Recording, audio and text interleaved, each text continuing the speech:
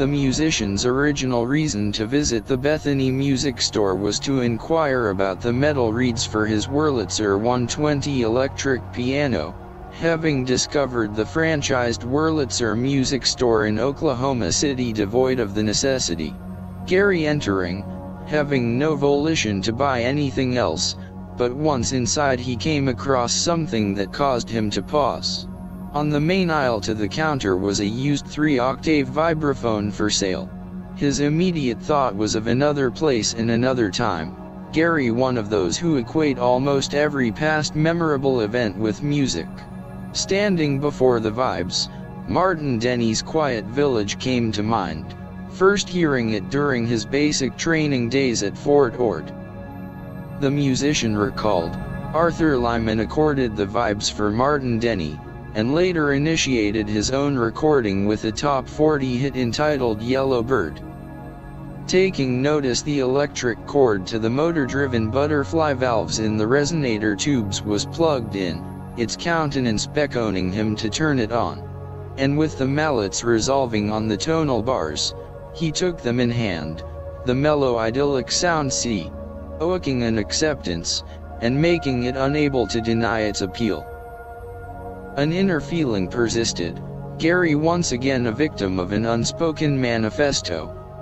With the purchase of the vibes satisfying both worlds, his and the ambient sound of a vibraphone. The addition of the vibes to the band would mean securing an electric bass, enlisting the talent of Jerry or even Larry, thus allowing the pianist freedom from his keyboard bass to enlighten the sounds of his newly acquired accompaniment. The additional instrumentation would greatly enhance the Untouchables' capabilities, increasing the number of instruments to 9. The band having assembled again in the confines of Staff Studio, owner and sound engineer Larry Frazier, calibrating the equity from the positioned microphones for the first score of a demo tape for publicity purposes. A first session, a pause, then a second. Arriving at a parity was onerous. Glenn and Gary were cognizant of the financial aspects. Time was discerned as currency in a recording studio. Gary finding a solution to rescue the time consumption adjustments, suggesting to Larry that he leave the microphone settings as is, and the recording tape running, chronicling the ongoing repertoire until completion. The session was a success. The demo songs, some with more than one take, were recorded. The conversations between selections and duplicate takes could be edited out. The recording wasn't of outstanding quality, but more than satisfactory for the demo tape's booking purpose. Glenn was on his way to Gary's residence on Southwest 46th Terrace, the musician forecasting that WKY radio disc jockey Dale Wehba would be arriving. The Untouchables had associated with WKY radio personalities, having performed at a sponsored teen hop engagement at Wedgwood Village Amusement Park, making the acquaintance of Dale Wehba. Dale desiring to make his melodious vocal presence known with his first recording, capitalizing with aspirations to add the title of recording artist to his resume.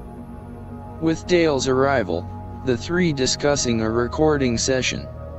Gary at the piano with a brief run through Dale's vocal selections to structure an arrangement, Dale insisting on having a background vocal group for the recording session. Their meeting coming to a conclusion, the two musicians setting about making arrangement with Larry Frazier at Staff Studio. Glenn following up with a call to Ruth Sally, the band's booking agent, asking her assistance in acquiring a vocal group. With a little perseverance, the recording session began to take shape, Ruth able to provide a 4-person black group called the Rebels.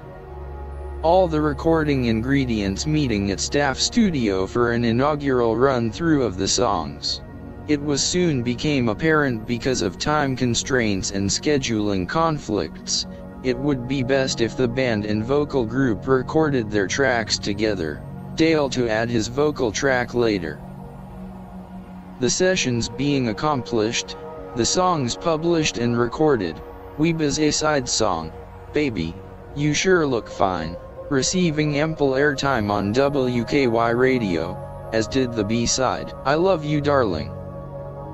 Gary not too impressed with the selections, but granting that it would provide ample giveaways at future Dale Wehba WKY sponsored Teen Hops. The concept of Fee Records, Froman Entertainment Enterprises, coming to fruition, the recordings of Black Eyed Peas and Sliding Sideways by the Untouchables receiving some applause and media exposure in the Oklahoma City market. The band making encore appearances on the KOCO Television's Ida B Show, the Galen Stacy Show on KWTV, and was asked to back top 40 recording artist Dick and Dee Dee, featured on Dick Clark's nationally televised Bandstand show. The band to perform with Dick and Dee Dee on a WKY-sponsored hootenanny at Oklahoma City's All Sports Stadium. The WKY Hootenanny, a presentation of local entertainment mimicking the hit TV musical program Shindig, to be held between games at an 89ers baseball doubleheader. The event being highlighted with a spectacular entrance. All the featured performers being paraded into the stadium, positioned up on the backseat of new Cadillac convertibles supplied by the local dealer. The band having met earlier with Dick and Dee on the Ball Diamond at All Sports Stadium.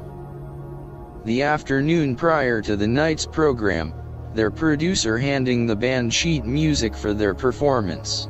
Gary somewhat taken aback, explaining they had never played the song before and would need a run through with them, the two vocalists, very impatiently turning to the producer saying they would just as soon lip-sync the recording. Gary was somewhat relieved at not having to rush into the unknown, but also perturbed at the attitude displayed by the recording artist.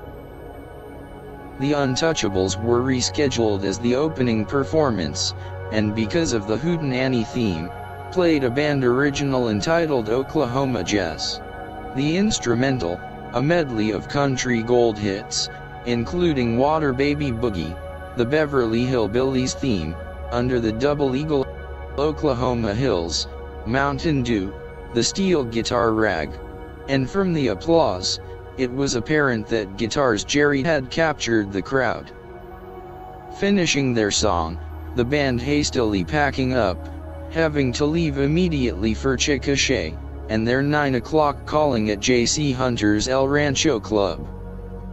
As they were leaving the stadium, the event still in progress, they were thankful that they were first on the program, as some of the die-hard baseball fans began to get vocal, shouting they came to see a game, not to listen to music.